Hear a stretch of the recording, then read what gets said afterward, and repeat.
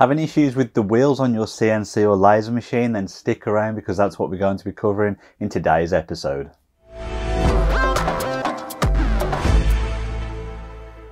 Hey everyone, and welcome to the latest episode of James Dean Designs. If you're new to the channel, love laser and CNC, make sure you hit that subscribe button to get all the latest tutorials, tips, tricks and reviews. It's literally right there and only takes a second. Now in today's episode we're going to be talking about the wheels on your CNC or laser machine. Now the reason this is important, it controls how smooth they actually run and flow, and any discrepancies in them is going to cause quality issues in the work you are producing. Now I should stress at this point, this is relevant to any machine that uses those type of V wheels, these little rubber V wheels here. It doesn't matter what brand it is, it doesn't matter if it's laser or CNC or 3D printer, any machine that uses those will be affected by these issues we're going to cover today. Now what we're going to do is understand what causes these issues, then easy solutions to them, and then also harder solutions should you need to actually change all the wheels to get rid of the problems. So let's dive in now, understand more about how this issue occurs and then the solutions for it. So let's simplify this down. We've got the extrusion, we've got the wheel, and what should happen is it rolls nice and smooth without any jerks or wobbling. Now let's keep this extrusion in place, magnify it up a bit, and imagine this roll of sellotape is the wheel. Same principle, rolls nice and smooth without any issues. Now ultimately what is happening is once these machines are produced and then go into storage or being shipped around the world, obviously the rubber wheels or the polymer wheels are softer than the metal extrusion. So it starts to change the shape whilst they are sitting and being transported around the world. And ultimately you end up with a bit of a flat spot on the wheel itself. And instead of rolling smoothly, what essentially happens is you get that, which is the flat spot hitting and causing a sudden jerk or a bit of a rocking movement. And that is ultimately the cause of the problem. Now to solve this, there are a few different solutions. Some are easy, some are more drastic, but let's start with the simplest ones first. Now ultimately what makes this worse is the fact that on the wheels, you've effectively got 4 wheels on each carriage. So therefore you have 4 flat spots. Now 4 wheels, all with 4 flat spots at the same time, means this jerk movement is going to be multiplied 4 times and therefore making it feel a lot worse than it actually is.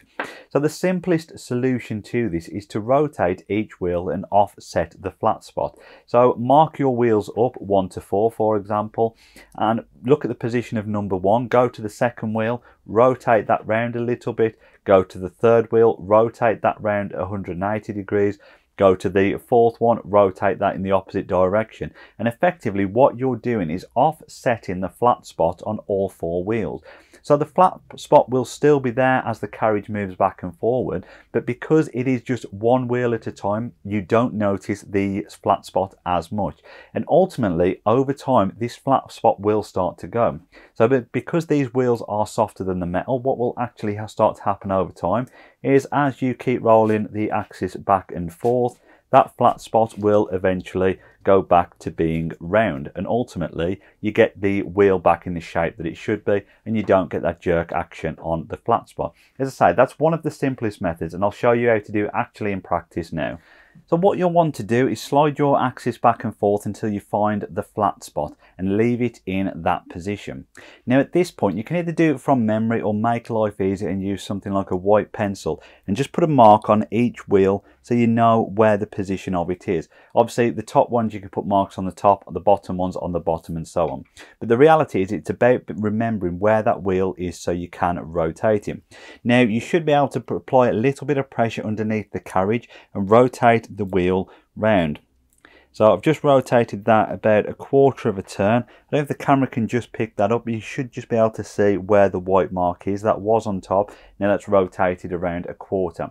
Now if I do the same on the other side, or leave that one in position, then rotate the bottom ones a quarter the opposite direction, and the bottom furthest one away 180 degrees round, it will mean that flat spot is offset on all 4 wheels. So therefore the carriage slides much easier because every time it hits a flat spot, it's only hitting the flat spot on 1 wheel at a time, and therefore you will hardly notice that at all.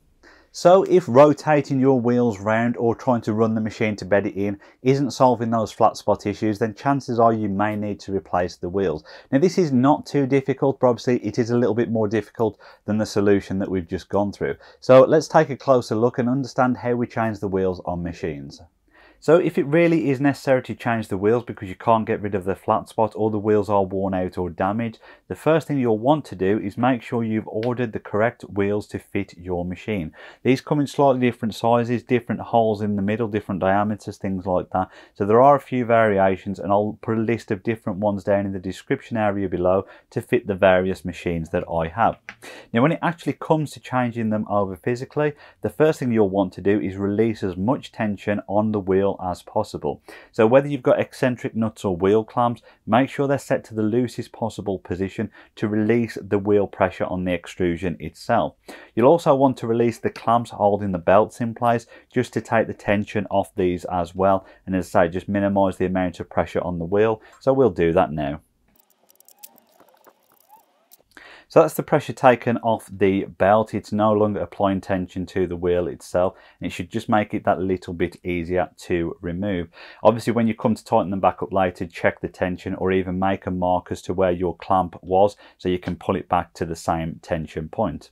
Now when it comes to actually removing these wheels, be very careful and delicate. The threads can go quite easily and they are not the hardest of metal, so you can round the heads off for where the Allen bolt goes. So as I say, be very careful. I should also point out, usually the nuts holding them in position have what are called a nylon lock or a non-return nut on them. So it's basically designed to make it more difficult to take them off. So go slow, go steady, and just start to release the pressure in the nut and the bolt. So now I've slackened this off, I can just take the nut off the end, and that effectively frees the wheel to come out. Obviously make sure you don't lose any parts as it comes out, but once the wheel comes out there, we can see it has the wheel itself and a bush guide giving the correct space from the end plate. We're going to leave that in position for now. Then we're going to bring in a new wheel, place that back over, put it into place. Obviously we want to make sure it sits on top of the belt itself and that there is no wobble or gap between that bush.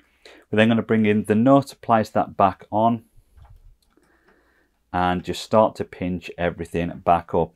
Now again, it's the opposite thing, you know, you still want to be careful when tightening this up, but you also don't want to over tighten them either. It just needs to be enough to pinch the nut up and make sure that it is gripping, because if you make it too tight, the wheel then won't turn. That should be enough. I can still be able to turn that wheel, which is ideal for me. It's moving enough that it should mean there's less resistance and easy enough for the carriage to move about. So then we'll tighten the clamp back up. We're going to pull that all the way back in. And I'll then flip it over and tighten the eccentric nut up on the bottom, and that is essentially the wheel changed over.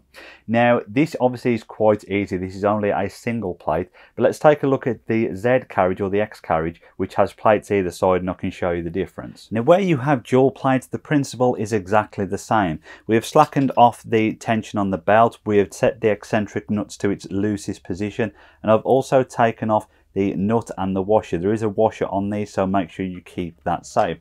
Now at this point, the bolt itself will either push out, releasing the wheel, or you may have to actually unthread it depending on the type of machine you have. So we'll just go in here and we'll pull this, unwind this all the way out, and it should then allow the wheel to come free. Now once it's been released, what you can do is push it through from the other side and basically release the bolt itself. So there we have, the bolt has come out, and we should now be able to remove the wheel and the bushes either side.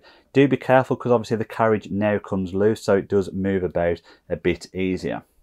So we'll take that out, make sure we keep the bushes safe, and then we're going to get a new wheel and drop that in.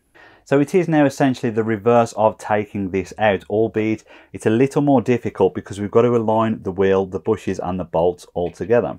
So I'd start by putting the bolt in, dropping one of the bushes on to begin with, just as a starting position, and then we can start to add in the other components and align them up as best as possible.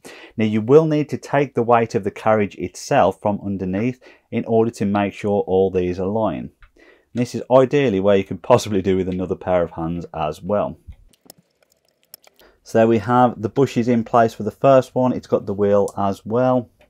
Now try and drop this last bush in and get that bolt back through. As I say, it can be fiddly, but just keep persevering.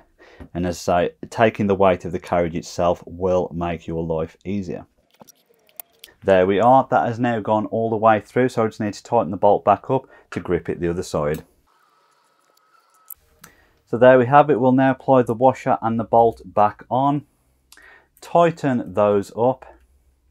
Make sure everything is in position, and then obviously tighten the tension back up on the belt and also on the eccentric nut on the bottom. And that's some of the most difficult wheels then changed over.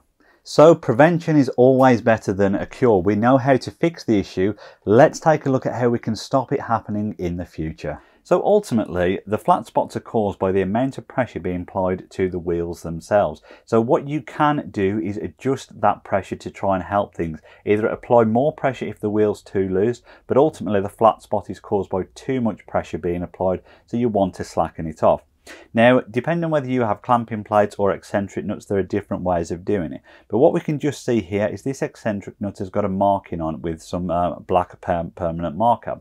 Now, most eccentric nuts will have something like this, some marking or engraving to indicate which is the side of the nut applying the least amount of tension.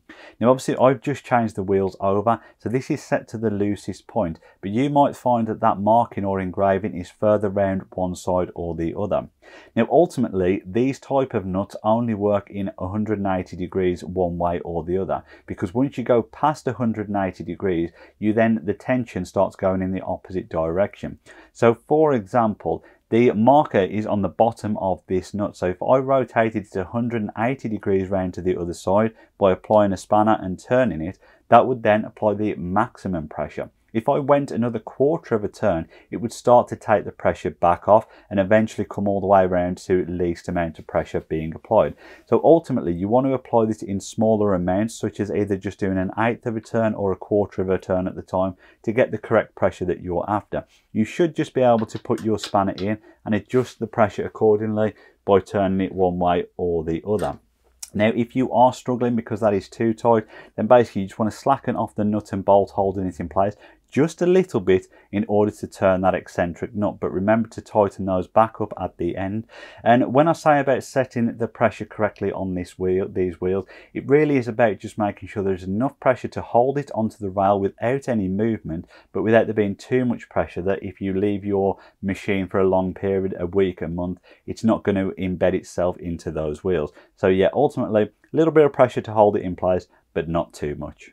So we've understood the issue, we've taken a look at several solutions and also preventative measures. Now we should say at this point, if you're going to leave your machine for any length of time, weeks, months, or even in hot weather, you may start to find you get these flat spots come back in your wheels. It's just the nature of them against the rubber against the metal. So hopefully you can get them out by, adjusting those wheels, taking some of the play out, that type of thing. But ultimately, I hope you found this video useful. If you have, please remember to like and subscribe. It always helps the channel. And just as a reminder, if you do need to buy new wheels, I'll be putting some links in the description area below for the different models. It always helps to have a spare set around anyway, just in case one breaks and you need an emergency or like a bearing goes, something like that. Now that is everything for this episode. Thank you very much for watching, and as always, a final thanks goes to my patrons. Thank you for keep supporting me. If you want to get involved with my patron scheme, check out the link at the bottom of the description area. I will see you all on the next episode.